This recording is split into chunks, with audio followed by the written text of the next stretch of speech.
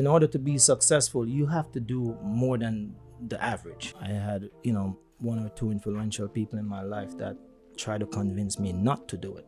But, faith without works is dead, man. We only have one life. We walk by faith, not by sight. So I put all my life savings into that one truck. Don't let anybody spoil your dream. Just be intentional about your decision. And, like momentum means doing something after you just to, have that killer instinct to know that, you serve a God who he got you, man. We're all born to be great. This is Dwayne Wiltshire with LAIN Construction, and you're now watching Truck and Hustle.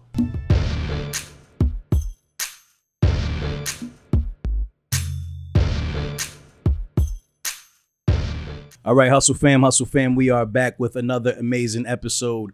And today I am in Maryland. I think I'm in Gambrels. Am I in Gambrels? Gambrels, yes, Maryland. Usually when I come to Maryland, I come to get some good seafood, some crab or something like that. But today I'm with the man himself, Mr. Dwayne Wiltshire from LAIN Construction. He is out here doing his thing in the dump truck world. He's grown to 9 trucks now, about to be at 10. Correct, sir. He has a really, really interesting story. And I want to share it with you, man, with you guys. So welcome to Truck and Hustle, Dwayne. Thanks for having me, Rami. Thank you for being here. All right, so we're gonna get into the story, man. Everybody loves dump trucks. You got into the game. You're not originally from here, right? So you come from Jamaica, correct? Right. All right. So we're gonna get into your story, man, and just talk about it, man. I just kind of put it out there. Spoiler alert, but tell everybody where you're from and a little bit about growing up. Well, again, thanks for having me. I'm from Jamaica, as you can probably hear with the accent. Yes, I am. Grew up from a community, Spalding, Clarendon. Went to Knox College. I come from a single family home where my mother worked from abroad to, provide for us. Left us in the care of our dear aunt. I had a great aunt. I still have a great aunt who raised us, Auntie Melva. And sitting right here, she used to send us to church. So I'm from a strict background. We go to church. She used to ensure that we have grown up with great values. Every Sunday we would go to church. And I could still hear her voice right now ringing in my ears saying, Uno, get up out of the bed, go feed the hog before you go to school, tie out the goat them. So we used to have chores where we have to ensure that the animals are taken care of first before we could leave the house. So I matriculated to having a coveted job, very coveted position rather, out of Portmore, Jamaica, a call center called E-Services. Spent like 7 years there as a workforce manager. I used to also do car selling and rent cars on the side. And then after that, an opportunity presented itself, for me to migrate here to the United States back in 2011. Okay. So that's a little bit of background about Got it. So born and raised in Jamaica, 2011. When you came here, how old were you? I think I want to say I was like 30 years old. Okay. I'm sorry, maybe 31 years old, 32. Got it. And you said you held a couple different jobs in Jamaica. You said, what was the job you said? I was a workforce manager at a call center called E-Services Group International out of Portmore. So, and I used to work, in Montego Bay and St. Lucia. I used to travel as a workforce manager to ensure that the operations and the staffing is correct. So okay, got it. So what brought you to the U.S.? And like I said earlier, an opportunity presented itself for me to migrate here. What's the opportunity? The opportunity is I had a family who, filed for me at the time. Okay. So that was the opportunity. So I was stuck between uprooting myself from Jamaica and coming here as an adult, leaving my 30 years roots behind to come and adapt to the American culture. That had to be tough, right? I mean, very, very especially tough. At 30, you're pretty much like settled, and well, maybe not settled, but you're accustomed is a better word to changes, constant changes, of course.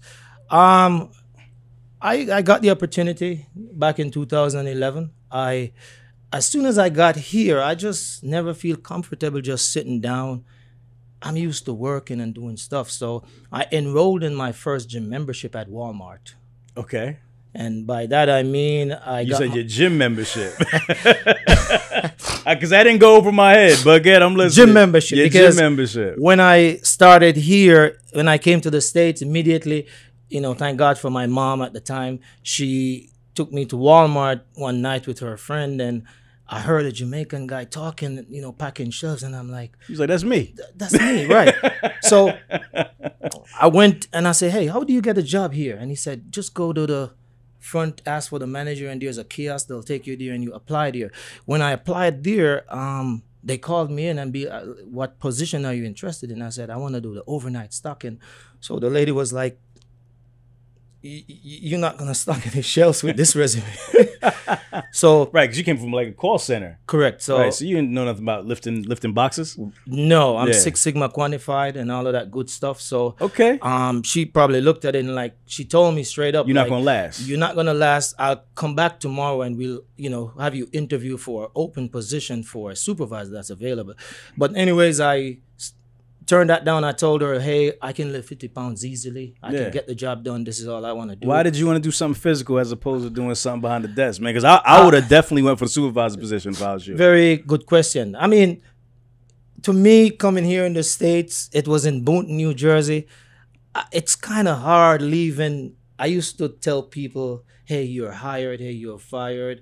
Or coach people. Now, months later, I'm here in the States, packing dog food. And that's what I mean by I didn't want to expose myself to really being seen by somebody to say, hey, ain't that the manager there? I was kind of... You're trying to be low key? Low key, to be honest. So I figured if I work at night, nobody would see me.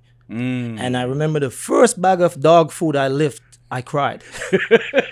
I'm like, God, what did I do to myself? I swear to you, my wife was on the phone at that time and I cried, man. I said, man, I be packing dog foods here. What did I sign up for?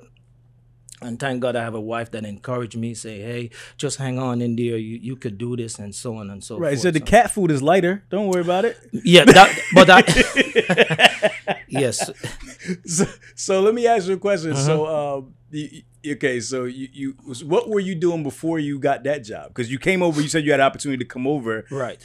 Basically get your citizenship and everything here, right? No. I actually got filed for. So you got filed for. Correct. Okay, got you. What does that mean? Because I'm not sure. Filed for meaning I had a family member here who filed for me. So I was approved even before coming here. Oh, okay. I got my green card and I got my eviction notice from the United States. Thank you very much.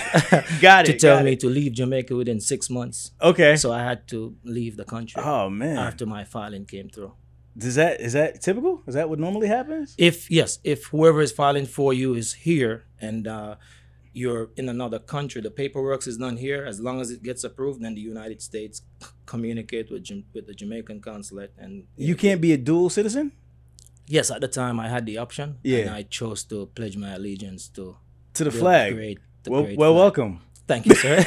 All right, cool. So you said when you first got here, you were kind of like just laying around a little bit, right? You were like, I don't want to. You was like, I don't want to lay around. That's the words you used. Just a little bit. Okay. Meaning like a couple of weeks. It didn't last for 3 weeks. Got it. Because you don't look like the kind of guy that lays around for too long. No. All right. So the first job you get is Walmart. Walmart, the first job. All right. So you lifting the dog food. You crying to your wife now. So what happens after that? I ended up getting another job.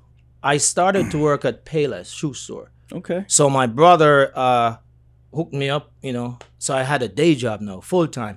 Then I moved from that job, I added another job. So I ended up having 3 full-time jobs.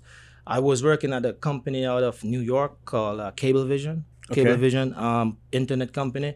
And as God would have it, I ended up moving up in rank to the same position I had in Jamaica.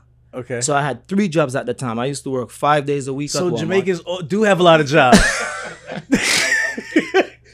Right. So it's true. It's very true. It's not a myth. It's not in our blood to sit. 3 jobs. Go ahead, I had 3 jobs within 5 months of coming and they're all here. different. That's crazy. Yes. You work at Payless. You got the dog food and then Cablevision. That's correct. So I used to do all 3 jobs. How did you find the time to do all that, man? Well, so you're working at night at at work Walmart. at nights. Yeah. I used to work Sunday through Thursday every night at Walmart. The job starts at 11, and we get off at 5, and then I'll go from there. I'll probably sleep in my car sometimes. I leave from there and go to Cablevision, and then on my days off I go full time at Payless. So I was never getting any rest. Wow, man, you was hustling very much. So. All right, keep on going. Because I had my wife. You gotta take care of her. And I had bills and expenses. So 100%.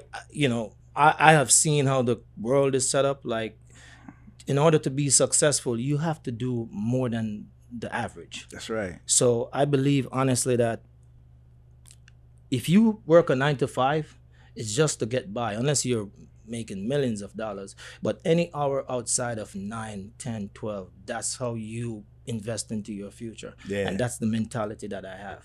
I like that. Right? I like that. All right. So working 3 jobs. Yes, sir. What happens next? Keep going with the working story. 3 jobs. I ended up quitting Walmart and quitting Payless because there was an opportunity to work overtime. Okay. So at the time, the money I was making at Walmart, an opportunity presented itself to work overtime at the cable company that I was working for. And I'm like, if I work an hour and a half, that's time and a half. So that money is twice the amount of working 1 hour at Walmart. So I quit Walmart. Okay. Then the same thing played out to Payless. I ended up quitting Payless and I devoted all my time to just working Cablevision. And I started doing, I think Hurricane Sandy came about. Okay.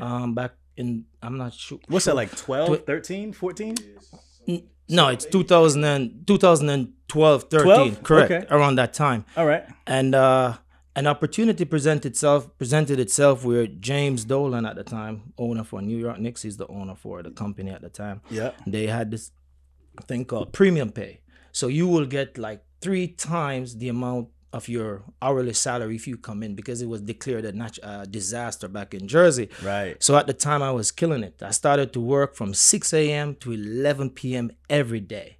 And then they also asked for individuals to watch the generators, because in the, the high society communities, you can't have them not without cable.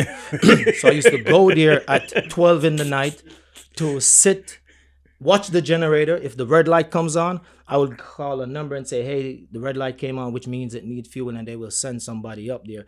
So I used to drive all the way back in Morristown, New Jersey to watch the generator. Sometimes I can hardly make it back to start my shift at 6, but it was premium money. They were paying I think I made like $400 a night. $400 a night just to sit based on the money that was being paid. Generator. So I did that for 2 to 3 months, man. And 2 to 3 months, I had so much money. I almost felt rich. How much do you have? How much money do you have? How much did you stack up? I remember my first paycheck was over $8,000 in 2 weeks after taxes. Okay. And that went on for 3 months. Wow. Okay. And I had so much money saved up that time that I went back to Jamaica. I bought a piece of land, and I went back into the car rental business. I've left some cars with a friend of mine. Okay. I used to drive a 1998 Mitsubishi Mirage. It had no AC or anything in it. I was very proud of that car. And I upgraded that car. I got me something nice. And I dumped a lot of money in my 401k at that time. Okay. Had my 401k at about 25% at the time. Got it. Match. Yes. 25%. So you're just stacking money. I was just stacking. Saving. Got a nice 401k, got some cash in your pocket. Yes. Everything's good. With my head screwed on. All right. Talk to me. What happens next? What happened next is I was enjoying myself at this company. And years passed by. Back in my brother, Omar Wiltshire Trucking. Yeah. He called me one day around 2013 to 14 thereabout, and he'd be like, hey bro, you need to go get your CDL. And I'm like, I've been doing call center work all my life. What do you mean get my CDL? I don't know nothing about trucking. So he's like, you never know what the future holds, so go get your CDL. And because he was doing trucking at that time. So I went to was a school back in New Jersey. I think their name is a trucking company down in South Smith Solomon. There you go, Smith and thank you, sir. Yeah. Smith I went there too. That's how I know about him. Right. So I would go there at 4:30 a.m. in the morning before I go to work. Okay. So I ended up getting my commercial license at Class A eventually. It sat in my pocket for years. After that, I was at church because I recently gave my life to the Lord, right. And I started to be in church a lot. So I was invited to a church service back over in Patterson, New Jersey. A friend of mine invited me to a Friday service, and went there.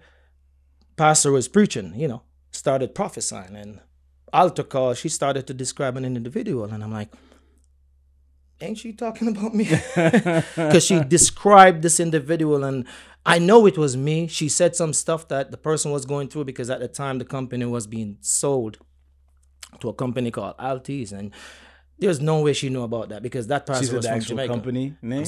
It's Altis now. She said Altis, like out of mouth? No, her words. Oh, okay. Her words was hitting, describing this individual. Got it.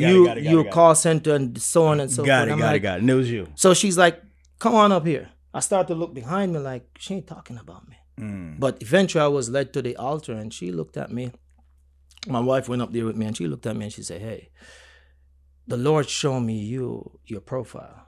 I see you driving a very big truck. And the Lord said he's going to have you open your business if you stay true to your word of your commitment. Okay. Man, on my way home, I asked my wife, I said, no disrespect, man. I'm not critiquing the woman of God, but I think she was on something. Because there's no way, you know what I'm saying? Yeah. She described me, told me about me, but I just couldn't get the part that driving trucks. Correct. A couple weeks later, a good friend of mine, never forget this day, about 5:30 one morning, good friend of mine, Natoya Cole, called me and she's like, hey, I know it's early and I apologize for calling you, but I got a word for you. I said, what is that? She said, I was praying and the Lord brought you up in front of me. And the Lord said, you need to go down to Maryland and go prophesy over any area. And he's going to establish you there. And it's weird because I didn't tell her about the encounter that I had weeks before at the church. So I said, time, a couple months passed by, my brother, I came to see my brother because I have a very, very, very good relationship with my brother. And, I came to visit him. And coming down off of 95, I remember it's like a phone call from heaven. Just got it flash in my brain saying, hey, you were told to prophesy. You're in Maryland now. I'm like, what? Yeah, I'm in Maryland. So I was in Bowie at the time, and I stopped, pulled over the car, and I said, Lord, you told Abraham as far as his eyes can see from the east to the west, it's his. And I prophesy with the same faith like Abraham. I don't know. You said I'm in Maryland now, so I'm prophesying. I want to establish myself here. I was in Bowie at the time. So the Lord word never returned unto him void. And as time would have it, I ended up moving here. The same description of the job, it happened. I ended up coming down here as a dispatcher for my brother because I ended up leaving the job. That I couldn't stay at that place anymore. Right. I believe that when you get a word from God, don't fight it. Because I was so uncomfortable and I can't produce in an uncomfortable environment. So I came down here and started doing dispatching. I was traveling twice a week coming down from New Jersey. Here, I was doing like 1,600 miles a week because my wife at the time we had our second son. So I had to go back and forth. And you probably know what the distance is from me. So I used to do that twice a week coming down here to do dispatching, helping out, learning the business. Not to own my own truck, but just to say, you know what, if I'm going to live my life to the fullest and I got God's word, this is where I'm going to be. So I ended up coming down here. Truck and Hustle family, I'm coming to you with an exclusive deal just for you. Call 800-991-6251 to get 10% off on your first purchase. What's the business look like when you join? I'm sorry? What does the business, your brother's business, look like when you join? Like, how big is it? My brother was doing very well for himself.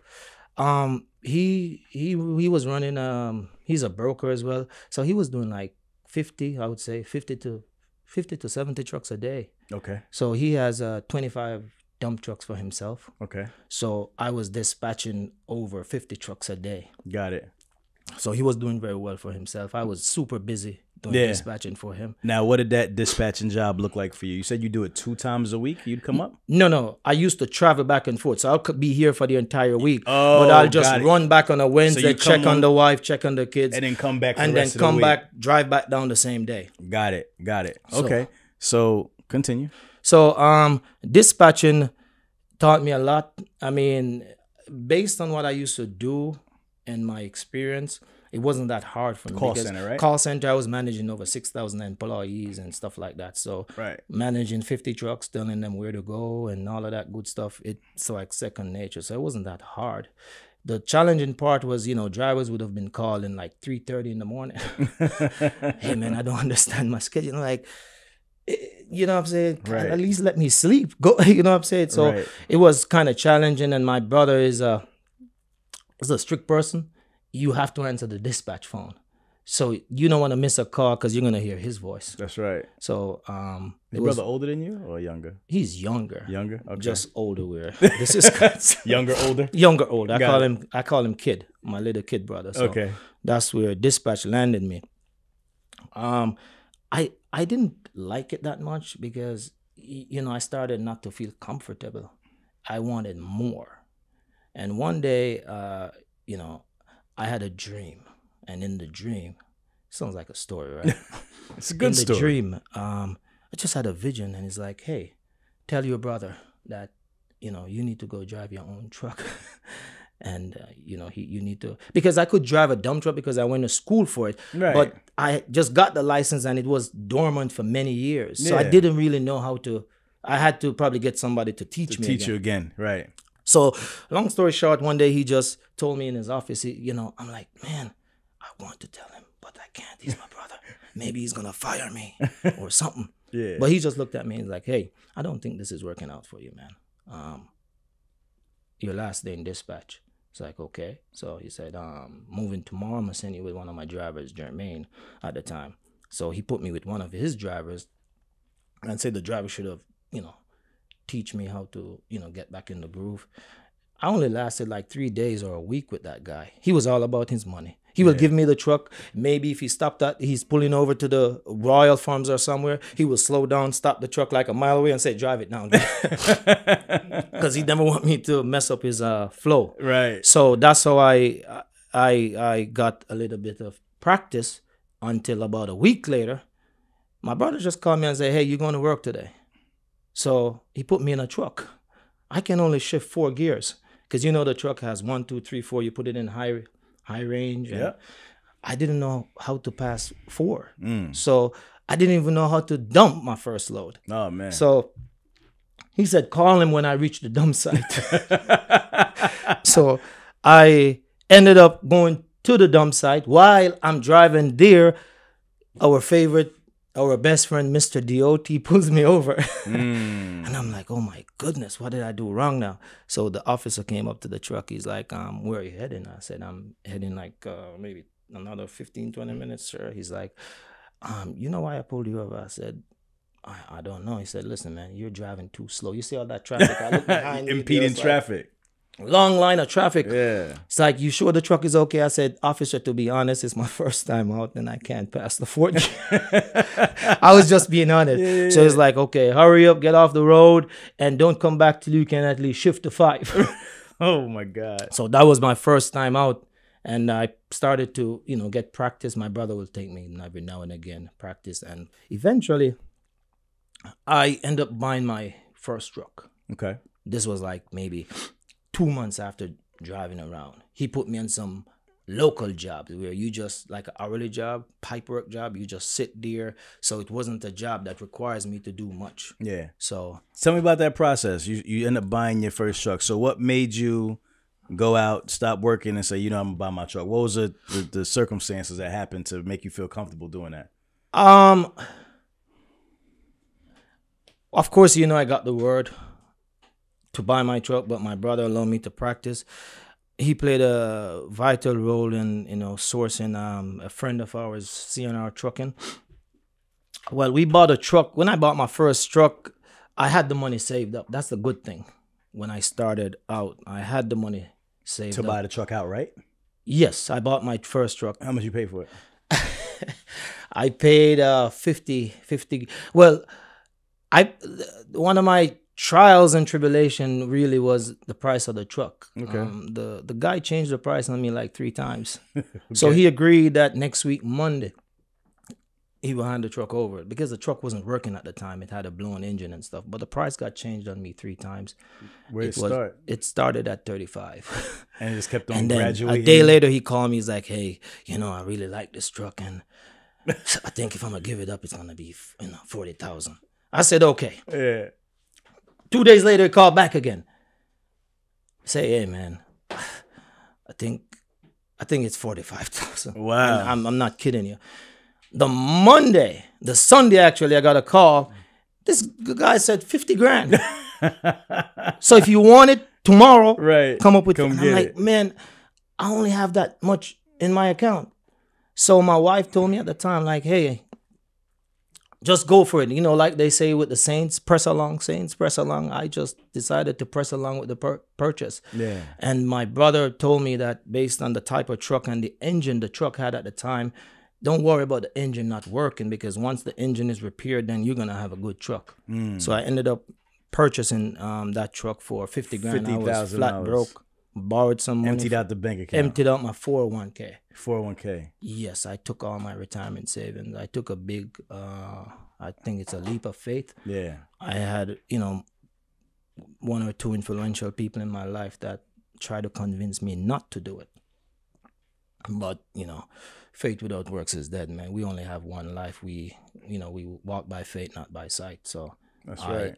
I put all my life savings into that one truck. And you see where I'm at today.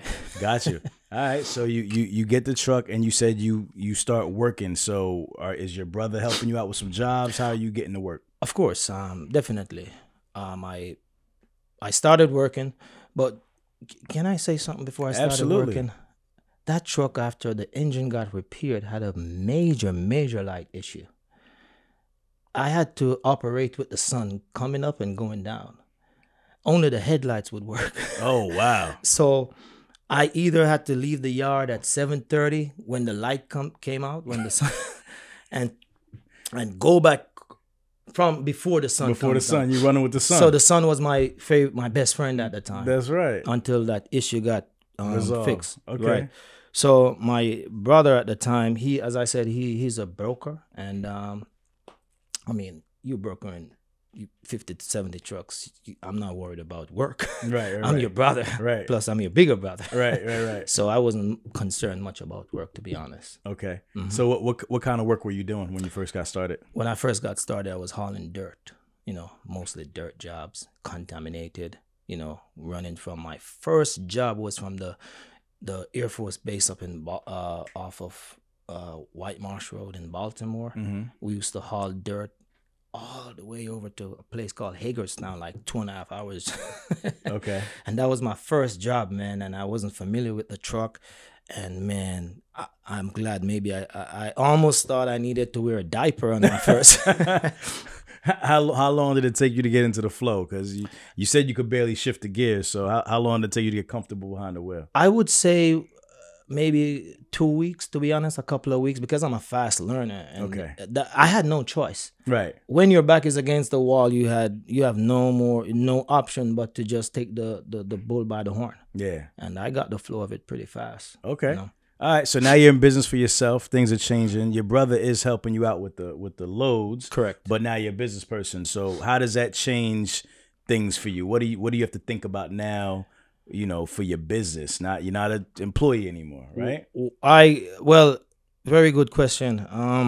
Not an employee anymore. I don't just have responsibility as a husband or a father. I now have a responsibility as a business owner. Right. So I ended up buying my second truck, brand new, KW, 8 months after I started driving my own truck. Okay. And if you listen to what people say about you, if you follow that, you'll never go anywhere. I believe if having a dream, and being intentional, with faith you can move mountains. So with that being said, I bought my second truck because I always looked at it like my brother is a broker. I should be able to get another truck. I'm not worried about work. So I bought my second truck, a brand new KW. And by the way, I have a point and sign credit, so 0 down at the time. Okay. And I rolled off a brand new truck, had my second truck. So that's how I started acquiring. And how much did that truck cost you though? What was the cost of the truck? That truck through the door was like $276,000.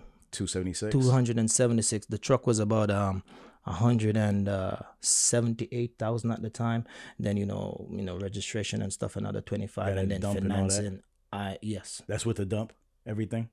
No, 276,000. It cost me. Is everything completely? Everything completed to the door. Okay, got you. And what was your note on that? Would you have to pay monthly? Yes, I had to pay monthly. $3,000. I paid so often. I had $3,318.83. Okay, I paid every month. All right, got it. But now we gotta make the money for that note, right? So now you gotta hire a driver.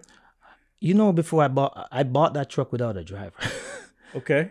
I don't know, man. I'm just a man of faith. Do you think you're gonna drive both trucks? I didn't think I was gonna drive both trucks because remember, one of my truck was already paid for. Correct. That's already a cushion. It's already on the side. So I'm saying, Makes sense. started to drive the new truck myself. Then I put the word out for a driver. Okay. So I'm saying, okay. That's how I. So you start driving a new truck, and then you put the word out for the drivers. How do you find your first driver? My first driver I found, it's word of mouth. A good friend of mine, Santana Trucking. Okay.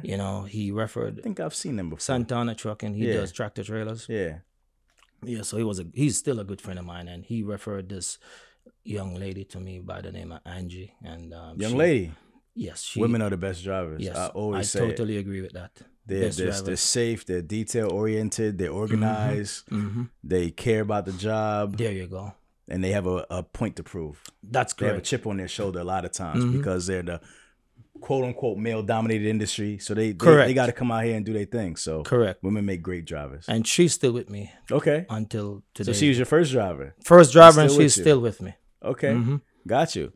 All right. So now you start building the business. So tell me about like how you start scaling and how you start building your company. I said I only wanted 2 trucks, and that's it. And of course, LAIN Construction, the name LAIN is from my son's name. Liam, my first son is Liam Alfonso, and my second son is Isaiah Norway in Wiltshire. So I just take their two first initials, LA, and my second son, IN, and put it as LAIN. Okay. So that gives me the drive. Every time I see the trucks and the business, I know I'm doing this for my kids, That's generational wealth, and I'm just doing it for them, really. So I ended up buying another truck. It's like every year I started to add on. And before I do anything, I always pray about it, because I'm a God-fearing person, and I believe in prayer. So I incorporate prayer in everything I do before I have to feel that move to do stuff, and get the clearance. So I bought a 3rd truck. And when I bought the 3rd truck, I didn't have a driver for it either. Okay. So, another brand new truck. No, this was not brand new. This is not brand new. Okay. I took all my savings again. I had to rely on my wife again for some, because it's the tough. Dump truck is tough, especially where repairs is concerned. Yeah. So you'll be making a lot of money, but you will have one problem that will take all of that money and some. Gotcha. So I had to rely on my, little savings. I borrowed some money from my dear brother at the time, and put together some money from my wife, myself, my brother, and I purchased a 3rd truck because it was a good deal. So I couldn't allow that deal to pass. Got it. Got it. So now you have 3 trucks. No, I have 3 trucks. Yeah, in the red. You owe some people some money. Yes, sir. And you're continuing to grow. Talk to me about the business, like the operations. What type of money are you making? Are you still running the same routes that are you only relying on your brother for work, or you start expanding, working with other brokers? Talk to me about that. No, I'm not reliant on my brother anymore. You know, he, you know, like the eagles kicking out their chicks. You know, my brother and I bump heads sometimes, and he's, of course, my mentor. He still is, give great advice and insights. That being said, he started to give me, he was my first contract that I have for myself was given to me by him. Okay. He said to me like, hey, you know, I'm giving you this customer. It's not going to be through me. You build this customer directly, you keep all of it. Because he's a broker. You know, once the money goes to a broker, they have to do what they have to do. Yeah. So at the time, he gave me, you know, a company, a little asphalt company, and they're still my number one customer until today. Okay. And he said, take it over. And this is what I'm doing for my nephews, you know, my niece and my nephews. Yeah. So that's all yours. So that's how I started. And then I watched how he operated. And with the knowledge that I have, I believe if you study successful people and do what they do, you'll do better than them. If you study unsuccessful people and don't do what they do, you will never be like them. Right. Or you'll be just as better at being unsuccessful. There you go. So that's what I started to build my own until I started to print my own tickets. My first batch of tickets was 500 tickets. I really didn't have much job. So I'm like, when is it that I'm going to use these tickets and stuff? So with that, I started to, I bought another truck because I had a friend of mine came from Jamaica, say he was with his mom in Florida. So I said, hey man, come see me. I know he's a smart guy. He came to me like 3-4 years ago, and I'm gonna tell you his name is Gregory Peart. And he just came to visit me, and he never left. I trained him. I, you know, taught him how to drive the dump truck, took him in the brand new truck, got his license, and he drove that truck that I bought, and he was dedicated, you know, still is dedicated. And we moved from there to acquire. We had the COVID came in, right? I had 3 trucks. So at the time, this was like 3 years ago, and a friend of mine said, hey, you know, grandson is selling out some trucks, you know, getting new trucks. I'm like, man, he sent me a picture and he said, this one is going for $35,000. I purchased the truck because it was a good truck, and I still have that truck in my fleet today. So I bought that truck from grandson. Never have a driver. Every time I buy a truck, I never have a driver. And, you know, the driver came along, and then COVID came along. Then everybody was running, you know, crazy. Everybody worried about the corona. It was a blessing for me. I have never been so busy in my entire trucking career as I was in COVID. What were you busy doing? The same thing or different jobs? I got my brother again gave me this this guy who wanted a truck, but the guy was so specific. He told my brother like, hey, if you have a dedicated driver, you know, a driver who is on time. He gave my brother a description of me. So I happened to come to his office, and he was like, oh, here's the guy you're looking for. And he introduced me to the guy, and I started to do some night asphalt work with him until when the COVID came, the work was slow, to be honest. But this is how he got picked up. I got a call from him one morning. He said, hey, do you have a truck available? At that time, I had no, you know, it was very slow. I had my truck sitting in the yard, you know, but I have drivers who live close by, very dedicated. And, you know, I didn't tell him. I'm like, yeah, I have a truck available. He said, could you send the truck up here in Owens Mills? I sent the truck there, and he agreed to pay me the start time of 7 because technically I'm helping him. Right. So they agreed to pay me the start time, not when the truck gets there, but from 7 o'clock. Okay. So then he calls me back another hour. Do you have another truck or 2? I'm like, what's up with this guy? And I say, yeah, no problem. I tell him I'm gonna pull the truck and, you know, let you have it. Then he called me back a 3rd time for another truck. Called my driver. And driver wasn't available. I jumped in the truck myself. Drove up to Owens Mills, and I realized it was a big pipe job at the time. They were doing like 7 miles worth of pipe work. And the evening after I went home, he said, you know what, man, I had this guy contracted with me, and he's a no-show. Still isn't answering his phone. And I like how your team came out there and performed. I want to make an offer to you. This job is going to go for over a year. If you can commit to me 2 trucks every day, that's all I need from you. 2 trucks every day. You can stay on this job until completion. And that was when I landed one of my biggest contracts, all because I showed up, my drivers did what they were supposed to do, and it went from there. So all through COVID, that's what I've been doing, pipe work, which is one of the easiest jobs to do. Pipe work? Yeah. You just have your truck sit there, and basically the contractors will dig strategically around the pipes, load the trucks up, but most of the time you're sitting. So those are easy jobs where, I strive for I like those kind of jobs. So they're digging around the pipe, or they're digging dirt around the pipe? They're digging, yeah. And then you're taking that dirt out? Taking it to their yard, correct. Okay. So the truck doesn't move until the truck gets loaded. Right. Because sometimes they may hit a gas line, and it may take an hour or couple of hours before the fire truck gets there, give clearance to start digging again. Right. So those but they still pay you from time the truck is there, which will start at like 7 o'clock. Yes, sir. Typically, how long will you be there? Hours. Will the truck sit there? Sometimes 9.5, 10 hours. Okay. So the truck is just pretty much sitting there all day. How many loads of that would you do if everything's working correctly? How many loads would you do? I would say each truck do 2-3 loads down the street. Okay. Yeah. And it's close. Very close, like a mile. They normally have, when they do government contracts like that, they normally have a yard where, they store the material, because no dump is open at certain hours of the night, because they converted the job to a night job. So we would have take the material to their yard in the night, and then in the morning, of course, they hire the trucks to take it to the open dump sites. How many other companies are out there with you? Was it just, like on that job? Just the guy's trucks and my trucks. So just you have that exclusively. He gave it exclusively to me, and if I needed an extra spot, I always could ask, and he'll say yes. Okay, so that's pretty special. That's a huge opportunity. That's a big blessing, yeah, of course. And then after that, SBA played a vital role in my growth.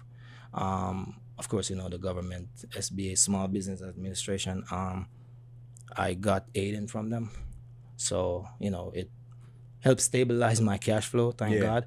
And I also bought some newer trucks. Okay, that's when I started to grow, larger than I was. Got it. So the business model now, just talk to me a little bit about how you run the business. What are the key performance indicators that you have to look at to make sure that you're profitable?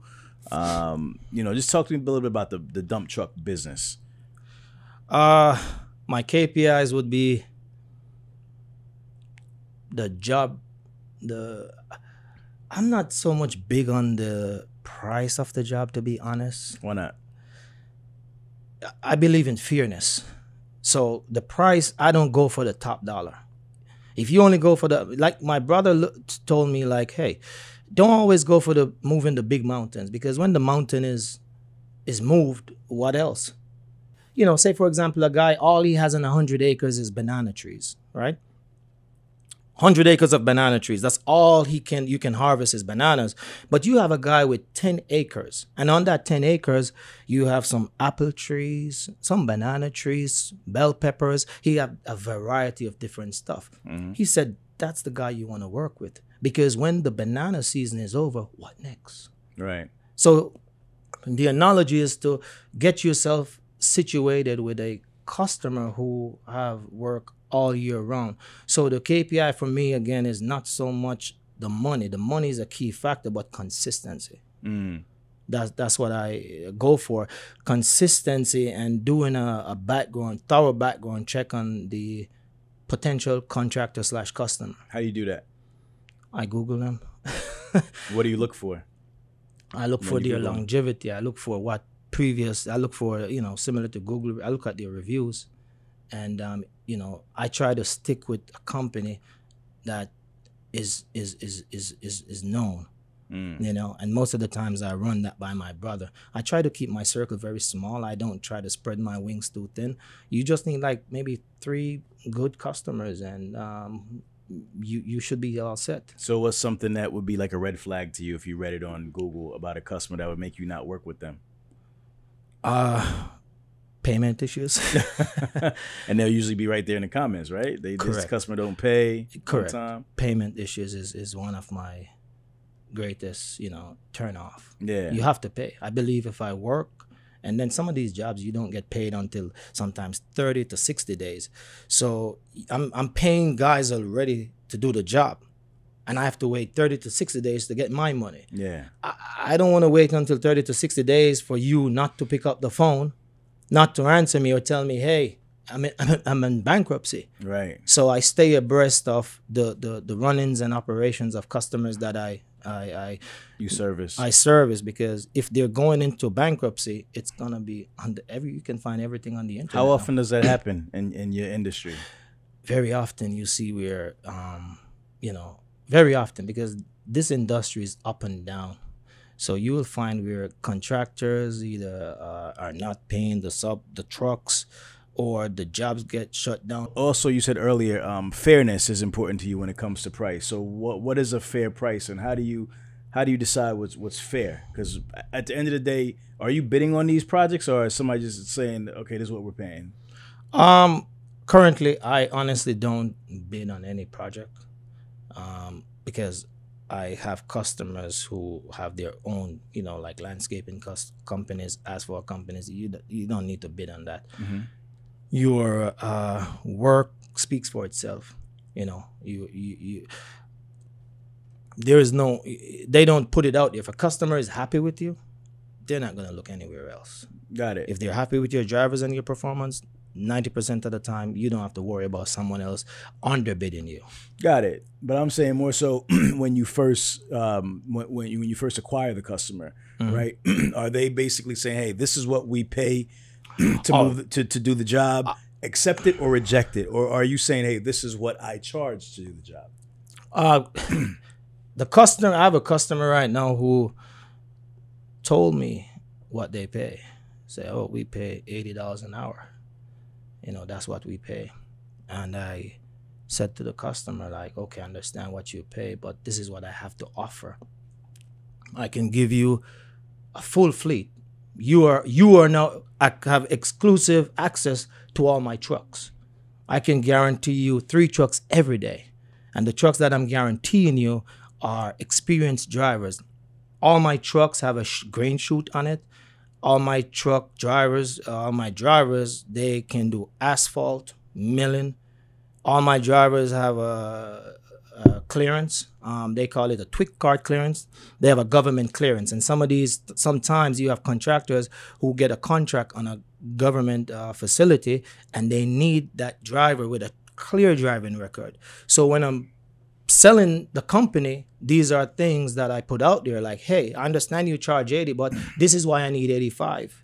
Because the time may come where the persons you're working for, given the work for 80, they don't have what I have. My drivers can work night, day, or weekend.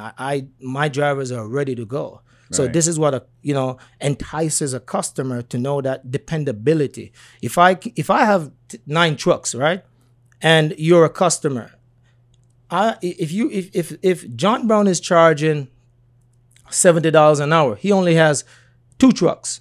Now you have LAIN construction. I have 9 trucks and some, because I have my brother by my side if I need extra trucks. Extra capacity, yeah. If they're smart, they'll give me the job for a higher price, because you're gonna have 1 or 2 of 30 trucks showing up at your job every day versus a guy who only has 2 trucks. Right. The other morning, last week, I have 2 trucks that couldn't start because the weather, the temperature dropped. 2 trucks that couldn't go out. Thank God I have a spare truck, and I could call my brother and say, help me out. So that's what guarantees you work. This is what contractors want to see, dependability, because 1 truck being a no-show can hold up a whole job. You could lose thousands of the contractor not having a reliable truck. So that's my selling point, and it always works. You know.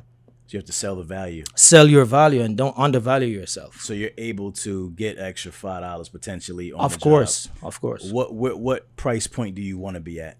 In terms of, well, it varies. It depends. You know, you have hourly jobs. If you have a job that hauls concrete, I normally charge more for that. Okay. Because why? the concrete damages the truck. It's wear and tear. It's hitting the bodies. Even though it's a steel body truck, it will pierce the metal sometimes based on how the loaders load. So the jobs are priced based on the material that we're hauling. So it's no set price for hourly jobs. It just fluctuates based on what the job entails. you know. Okay. Okay. So typically, can you give us a ballpark figure of what you charge for that hourly? Like, let's say, like the one you just now spoke of. The what you say it was Concrete. Concrete. What would That's that be?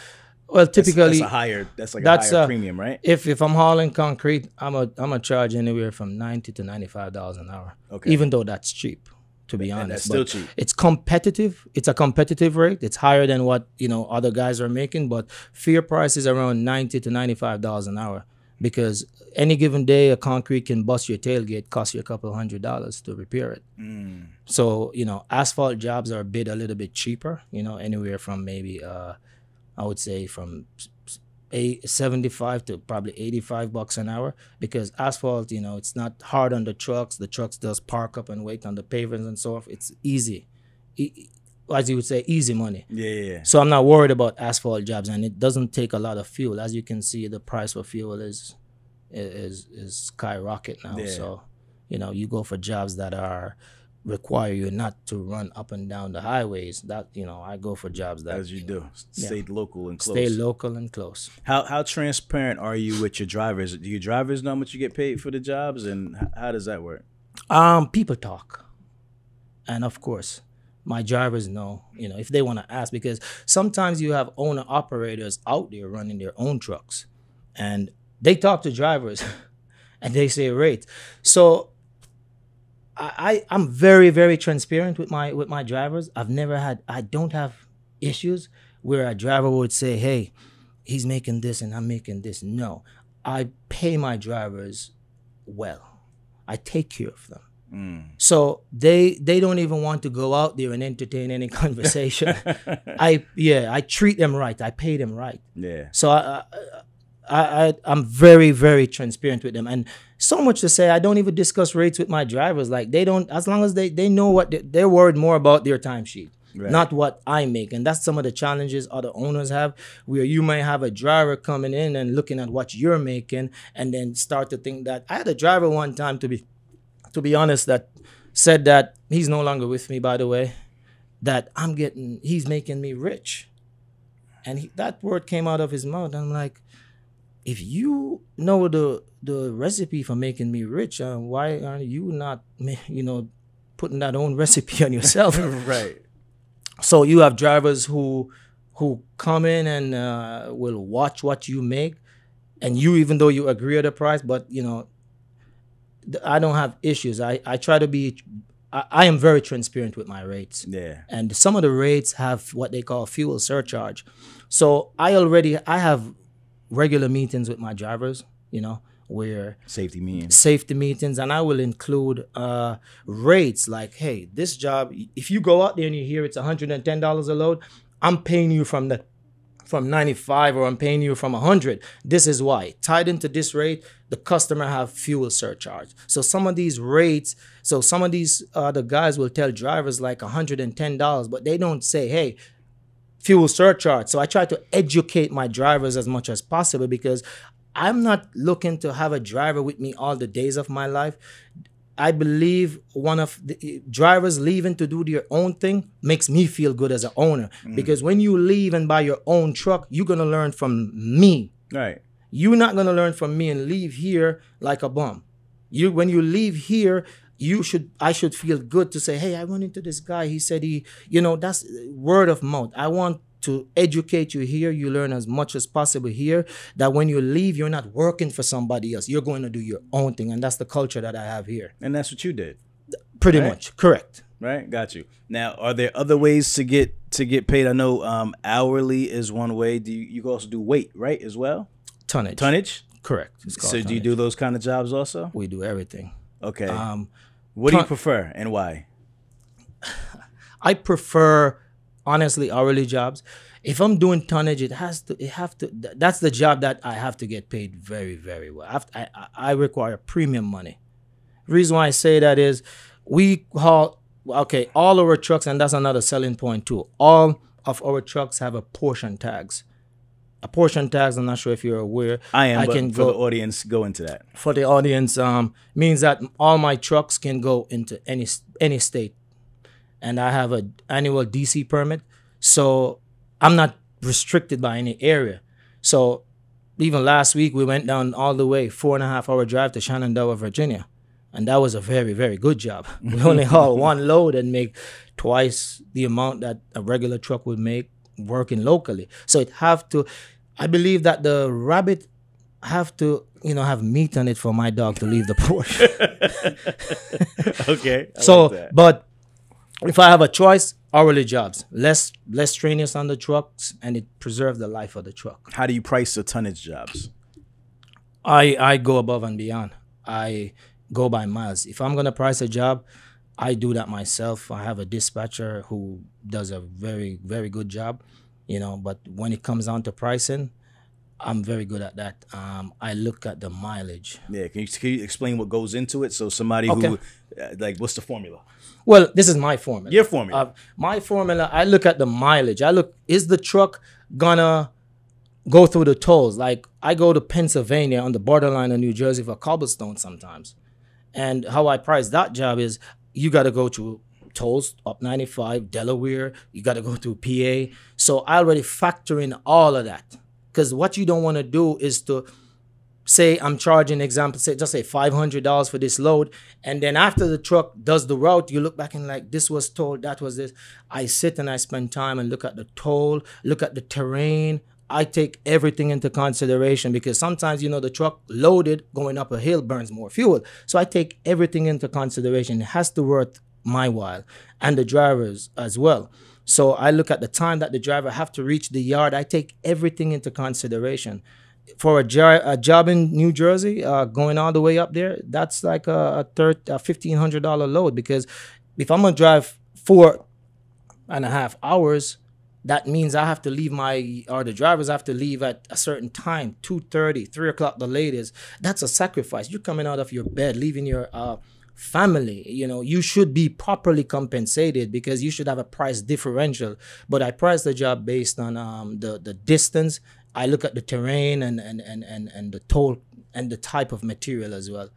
So if I'm going to charge, example, say $500 from point A to point B hauling some washed concrete sand, I'm not going to charge the same $500 to haul some boulders because the boulders is going to be banging your truck. 'Cause somewhere along the line, it's going to be rough coming out and something might get damaged. So I charge for distance and based on the type of the material. All right, guys, listen, before we continue the show, I gotta give a shout out to our sponsor and our partner, OTR Solutions, formerly OTR Capital. But listen, guys, OTR is much, much more than just a factoring company. They provide so many solutions to help the small carrier not only get into business, but to stay in business and maintain, right? So you guys have to partner with them and check them out. Don't take my advice for it. Talk to their clients, right? Talk to their clients. Find out what the people are saying. Everybody will tell you the same thing. So make sure you give OTR Solutions a call at 470-900-3338 or click the link in the bio below. Make sure you check them out and tell them Truck and Hustle sent you. But how do you come up with that number? The difference between boulders or sand? Like, how is a boulder $1 and sand is 50 cents? Like, how are you formulating that number? Based on repair cost. Okay. I've seen where it costs. So you actually look at the repair that it may Yes. potentially, There the you damage potential to your truck. Correct. And you have to kind of weigh that into your price. I have to weigh that into the price because if you eat certain type of food every day, it's gonna have an adverse effect on your stomach. Yeah. If you look at it that way. Yeah. So eventually every day it's gonna cost more wear and tear with certain materials. So you have to charge premium money or do an upcharge for the material. Got it. Why is some jobs weight and then the other ones are hourly? What's the difference between those jobs? Just distance? It's the contractor. It's just the preference. So Okay. you would never want to run asphalt by the load. You can't do that. It has to be an hourly job, because when you think about it, sometimes you got state inspectors there based on if it's a government contract, state inspectors, it's time consuming. Okay, so let me give you this example. From Yeah. point A to point B is 5 miles, right? You charge $100. That's premium money, just saying. But what if you go on that job and you have to wait to dump your material? Now your day get messed up. You can't go for another load because of the type of job. So certain type of job, you cannot do it by the load. You have to work by the hour. And certain jobs, you got to run by the load based on what you're doing. So it all depends on the type of job and the contractor. So people are smart out here. So you know which jobs should be hourly versus which job should be load jobs. Right, right. So if sometimes you run into a job that is being paid by the load, should have been paid by the hour, you can be man enough and talk to the contractor like, hey, this is what we should have, you know. So you have jobs that are load that should be hourly. Like there's a job over by Andrews Air Force Base. You will never get that job run by the load, because when the president comes in, that's where he flies into, Andrews Air Force Base. So when he's traveling, when the president is landing, everything is a shutdown. Right. So those type of jobs, you know, you take into consideration the surrounding, what the truck have to do, and then they know how to do hourly versus load. How are those jobs like? Are they misclassified a lot, or is it usually like on point? No, on point. It's usually good. That's never really an issue. Discrepancy there. No. Okay, got you. Now you said the contractor. When you say contractor, you mean like a broker? Like who are you getting most of your work from? Is it brokers, or is it directly from the actual the whatever you want to call it? It would be, I don't know what the proper name for them would be, but who do you get your work from mostly? My brother. Your brother? And I have my own job. So in the case, it'll be your brother who's a broker. Yes, he's the one that goes out most of the time. Okay, so he's getting these jobs from who? From the contractors. From the contractors. And what is available, correct. So okay. How do you find contractors? You find contractor, well, that's a tricky question. Most of the times is how the contractor finds you. Okay. Because if you're doing a great job and your name is out there, then it speaks for itself. But what if you're just getting started? If you're just getting started, then you may want to, no one just gets up and buy a dump truck without knowing somebody who owns a dump truck. Okay. That's just it. Just like common sense. Common sense. Of course, you're not going to buy a dump truck and not know, you may not know how to drive the truck as yet, but you're going to know, I'm getting into this. I should know this person. Somebody got to be a mentor. Somebody have to be involved. Nobody just gets up and buy a dump truck at random and then walks around doing stuff. So somebody. I mean, some people do, but not many successful people do. Right. But I have heard some stories out there. People just buy them and jump in and figure it out as they go along. That's true, but very rare. Yeah, it's very rare. But I get most of my jobs from my brother, but I have grown where I now connected with one or two other customers who gives me I work for a company called CPE, and they allow me to broker trucks as well. Okay, very good company to work for. So sometimes it works. It works all the time. So if my brother had not allowed me to spread my wings and grow, sometimes I give him work. Yeah. Not very often, but sometimes he may say, hey, you got a job? Because sometimes jobs cancel. Sometimes as the rain falls, you have jobs. So you always want to keep the wheel turning. Got it. I have my own customers, and I do get, work from my brother as well. What's the dump truck community like? How is it a cutthroat industry? Do guys work together? How do you feel like working with your peers? Tell me about that. Truth be told, it's a cutthroat industry. Sad to say. But as long as you're solidified with, the right if the customer trust, you got to trust your customer, and your customers have to trust you. Cutthroat industry, because I know of, I've known of situations where this guy got a lot of trucks, and, he just undercuts most of the times, He approached a customer of mine, and he's like, hey, I have twice the amount of LAIN trucks. Not only that, I don't even need travel time, because when you're doing hourly jobs, you always want to put, it's customer where you add travel time to your chart. So if you work 8 hours, at the end of the day, the truck gets 9 hours. You call that travel time. Yeah. And the guy told my customer, like, hey, I'm not even charging you travel time. Matter of fact, I'll give you 2 trucks for free for 1 week. Let me know how you feel about that. Man, he's So making an offer he can't refuse. Yes. So it is a cutthroat industry. But if you have customers where you have already built a lasting relationship with, you have nothing to worry about. So it is, and it is saturated as well. Yeah. And you have, there isn't one of the things I'd like to see is truckers coming on board together. I honestly believe there's no togetherness really in the dump truck world here in Maryland, especially in Maryland, because sometimes these jobs are the contract. Sometimes not say the brokers, but sometimes the contractors are underpaying, honestly. Right. And then if you have guys if you have a community here that says, hey, you know what? We have a shutdown. No truck runs because we want the price to go up. You're going to always find another set of guys who was just waiting for that opportunity to plug themselves in at a cheaper rate. Always going to be one. Always going to. That's why that'll never happen. Be one. So it will never happen. Yeah. It's always one that's willing to go against the grain and say, you know what? Everybody's going left, but we go right. Exactly. And that's why I love my company name, LAIN. I just stay in my lane. Yeah. I know that what I bring to the table, I'm not worried about nobody, to be honest. Yeah. I'm not, I've been doing this, as you can see, every year I continue to grow. This is not just by a mistake. Every decision I make, like I say, I pray about it. It's intentional. And so far, I still retain the same customer base that I have. And my brother is still doing well for himself. So yeah, I got that on my side as well. So just so people understand, where's the company now? How many trucks do you have? And what are you guys kind of primarily focused on? We currently have 8 powered units. 9. We just bought another brand new dump truck. We have a trailer. We do, we can do equipment hauling, not like excavators, but like skid steers and so forth. We have a trailer. We do have a skid steer, company-owned skid steer Bobcat. We have 2 Super Duty pickup trucks where we, do like parking lots in the wintertime. We do cleaning. We have a fully decked out service truck.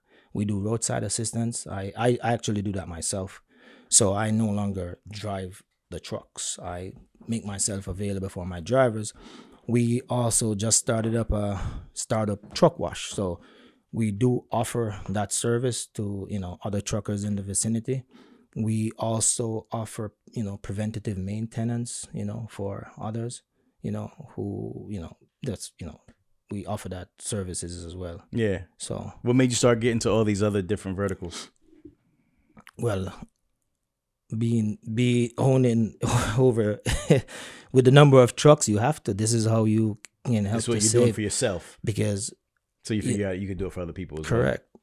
If you see my repair bill sometimes, and these are repairs that I don't do myself. When it comes on to engine work, I don't repair it myself. I have a company contractor named Supreme Repairs. Yeah. They do all my repairs, and even as I try to contain the repair costs, it's an astronomical amount. What's the average repair bill?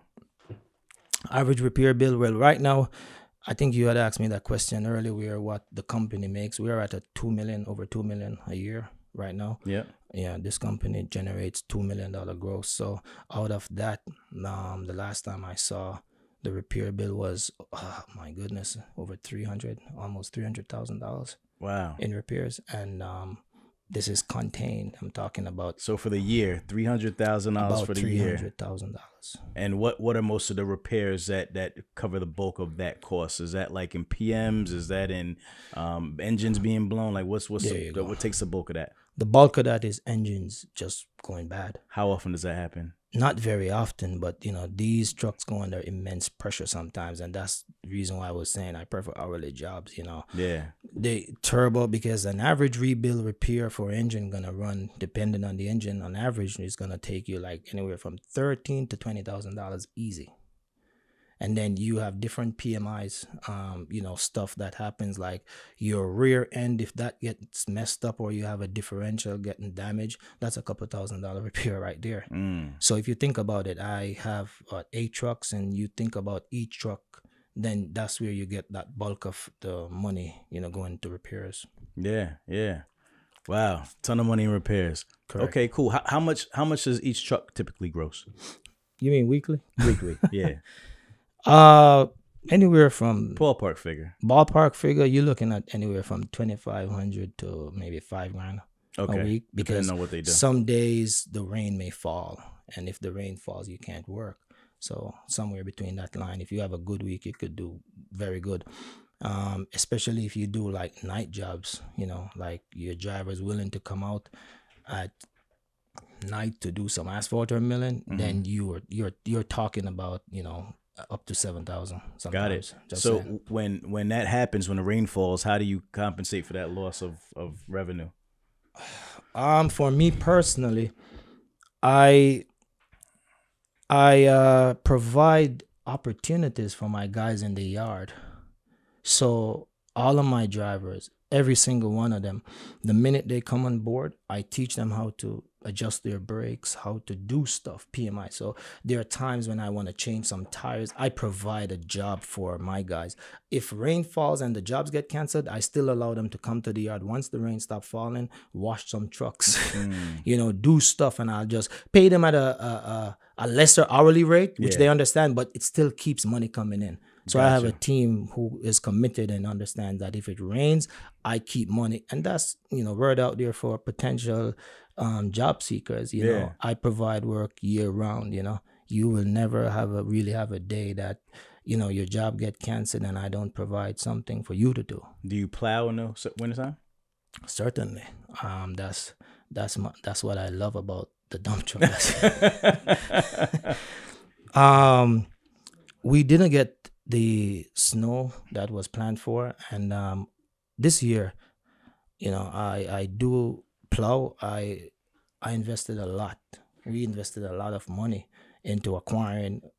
All our trucks are equipped to do snow plowing. We acquired the 2 pickup trucks, and that being said, we have the state contract. So all my trucks, I did such a good job every year.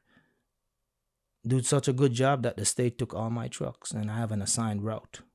So every year, this is where no cutthroat can take place. Nobody can take my snow contract. And I say that proudly because my guys are properly trained. They don't need a babysitter. And that's what the state wants, to know that they can, get involved with a company that does not need that micromanagement. You know your route, you know when to put the salt, you know when to plow, that type of stuff. So we do that every year. Every year I have my contract awarded to me every year. How'd you get that? And how does it continue to be awarded to you, and how long do you have it for? Let's ask you a couple questions there. How'd you get it? How did I get contract? it? My mentor again. Okay. My brother kicked me out because he used to broker. So he just told me one year, say, hey, you need to sign on with the state. They're taking on trucks. He told you about it. It was very hard to get in. It took me over 3 years to get my first, over 3 years really. It took me 3 years, or 2 years rather, for me to get in with the state, because they have a number that they work with. So if anyone, the only time they increase is based on the year before, or if someone who was on the contract decides, hey, I'm not working snow again, then it opens the door for someone else. Which rarely probably happens, Which right? rarely happens because the snow money is good money. Yeah. So I got in, my brother told me about it, and I got in with one truck.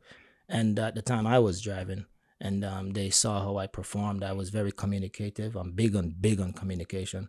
So they saw how I worked, my ethic, and I asked them, hey, I have another truck, which was Angie at the time. And they say, sure, if you're doing good and you have another truck, I'm pretty sure it's going to be a replica of you. So I got in, and then I grew to 4 trucks. And every time I grow, I ask them, and they say, yes, we need people like you, reliable. So I have 8 trucks contracted with the state right now, and it gets renewed every year. And a customer of mine, one of my favorite customers, they have now diversified into doing parking lots and stuff like that. So I don't not only do asphalt and stuff for them. No, they give me that part of the contract where I provide them with the pickup trucks to do the parking lots. And I thank God my brother allowed me to leave the nest because I split that between both of us. Got you. So Got you. I have a six vehicle contract. Okay. So I take 2 out of it and I give the rest to him. Got it. Is the snow money hourly as well? That's Hourly, certainly. okay. Hourly. Got you. Are you able to reveal what you get paid an hour for that? Ballpark? Of course. I mean, it's no secret what the state pays. Of course, I can tell you that. Yeah, You okay. could Google the rate. Okay. It just depends. Anywhere from $190 to $225 an hour. Okay. It just depends on the area that you're in. And am I right to say like when you get called on a snow contract, you get paid whether it snows or not, right? Certainly, once they make that phone call, they will have what you call hold time and plow time. But you get paid regardless. That's what I strive for. I hope the snow falls this summer. Yeah, so yeah, I'm looking forward to that. Look at California, you know what I'm saying? I'm still hoping. You might want to move out to California, man. Trust me. It's some opportunities out there with the snow these days. And then even in New York, my brother is liaison with the state of New York too, where if the snow falls over certain inches, they call for trucks from him. Got it. There was a case where he mobilized like 50 trucks one year, sent it up to New York from Maryland. Okay. So we're pretty vested in and looking forward to some snow. Okay. Where for somebody looking to get into the dump truck industry, where would you say is the best place to start? Where's the best opportunities at? Where are the opportunities at? The best place to start. Well, the best place to start, first of all, of course, you're gonna get into it. You're gonna know somebody, but is buying a truck. By buying a truck, you want to ensure that first thing you want to know, you have to know where you're getting the jobs from, to be honest. If you want to be on the safe side, especially these days, I would say try to buy a truck cash, to be honest. And if you're buying a used truck, ensure you have at least $20,000. Take this from me. At least $20,000 put aside, because anything can go wrong on the truck. You know what I'm saying? You could just buy a truck and then something happens and it takes a couple of thousand. I've seen it. I've lived it. So the best place to start is having a mentor, somebody who is in the business, somebody who preferably, who's gonna, be there for you and make sure that you work. Somebody's gonna be fair and then transparent with the rates. Got it. Yeah. What do you say to someone who says that you wouldn't be where you're at today without your brother? I would say to that person that my brother wouldn't be where he's at today with somebody, and that somebody wouldn't be where they are to help my brother without God. That's what I would say, because you have to understand that without God, man cannot, and without man, God will not. So you have to understand that though I got the word, God had to provide a vessel.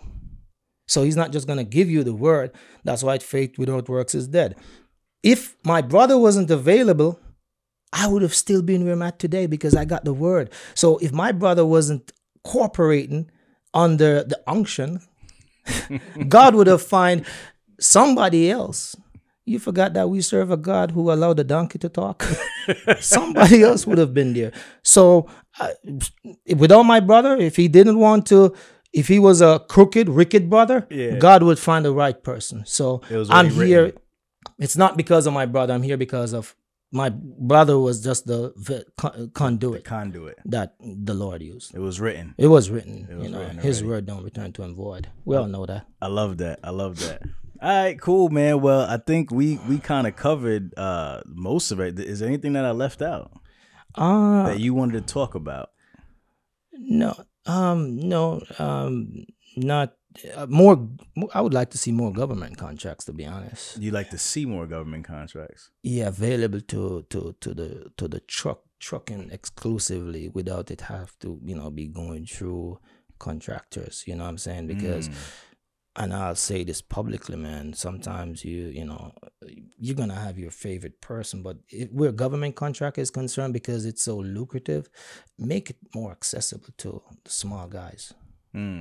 That's how I feel about that. That's what I probably want to get out there. Are you certified minority-owned business? I'm not. Well, yes. Okay.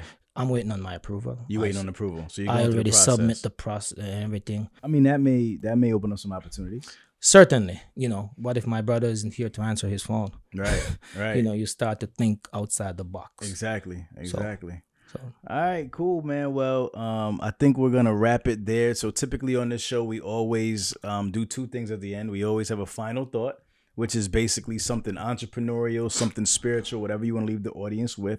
And then lastly, you have to let everybody know where they can connect with you, where they can learn more about LAIN Construction and more about yourself. So start with where they can find you, website, whatever social media you have out there, wherever the best place to contact you is. The best place to contact me, I'm on Facebook, Dwayne Wiltshire. Of course, we have a page, Instagram page at LAIN Construction. So that's LAIN_construction _LLC. You could, look at the jobs that we do there. We're based out in Greenbelt, Maryland. And thought that I would leave is, this is my company motto right here. I can do 4:13. Philippians 4:13, man. I can do all things through Christ who strengthens me. Just if you operate by faith, not by sight, and don't let anybody spoil your dream. Just be intentional about your decision, and like momentum means doing something after you just do. Have that killer instinct to know that you serve a God who he got you, man. We're all born to be great.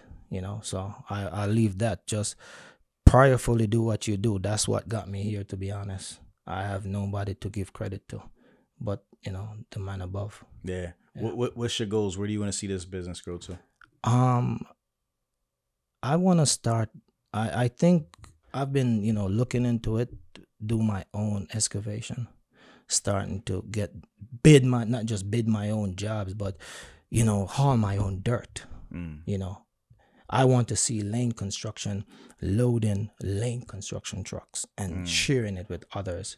So that's my vision, to venture into excavation and hauling our own dirt, and also acquiring our own property, a property that's properly zoned, that we can not just park our own trucks, but we can store our material, our aggregates, and do distribution from there. That's the vision that I have. Is that why you named it LAIN Construction as opposed to like LAIN Trucking? It looks like it sounded like you were thinking bigger. I was very intentional about the name construction. Yeah. We do landscaping. We are multi-talented here, so I didn't just want to say trucking. I want to do everything. So there you go. You're a smart guy, man. Hey, man, I tried, man. I've been around the block a few times. Yeah. All good. All right, man. Well, this has been an amazing conversation. Thank you for your transparency and just sharing your journey with us. Hustle fam, if you don't respect that, your whole perspective is whack. You know what we do around this time. You like that? I like that. So, we always do around this time. If you smell something burning, it's only a desire. Myself, Dwayne Wiltshire from LAIN Construction. We out. Yeah. Peace. Thanks for having me, man. If you twisted, confused, or stuck about trucks, don't be dumb. This is the place to come. Truck and hustle. Let's go.